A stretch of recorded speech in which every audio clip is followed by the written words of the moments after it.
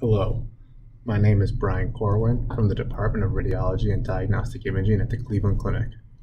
I will be presenting our project entitled A Novel Interdisciplinary Intraoperative Spine Localization Protocol. Wrong site spinal surgery continues to be an unfortunate sentinel event.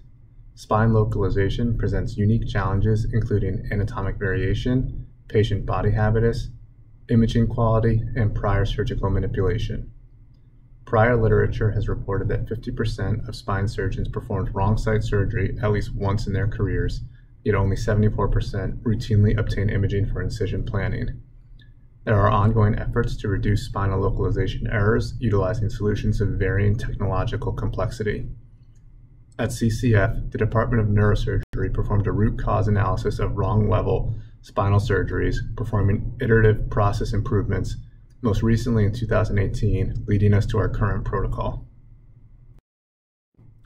The purpose of our study is to develop a novel, cost-efficient, interdisciplinary approach to improve intraoperative spine localization. We created a novel protocol for radiologists and spine surgeons to confirm intraoperative spine localization, improve localization confidence, and ultimately to prevent wrong level surgeries. Our OR workflow is seen on slide right.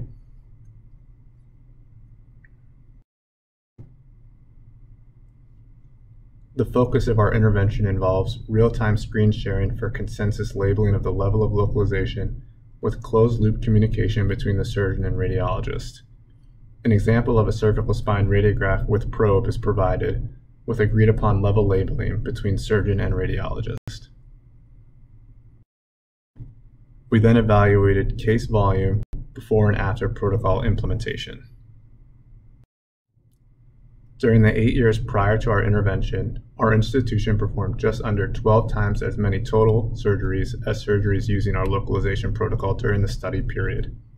There were 0.03% wrong level surgeries during the 8 years prior to intervention and 0 post-intervention. Approximately 2/3 of localizations occurred in the lumbar spine and 1/3 in the cervical spine. Since implementation of this novel interdisciplinary spine localization protocol, there have been no wrong level spine surgeries. This protocol was rapidly adopted by both radiologists and spine surgeons. Anecdotally, but universally, spine surgeons felt the protocol improves localization confidence in the often hectic environment of the operating room. Continued data collection is needed to obtain statistical power to determine the associated degree of reduction in wrong level surgery. The initial data is promising for this novel and low-cost interdisciplinary protocol.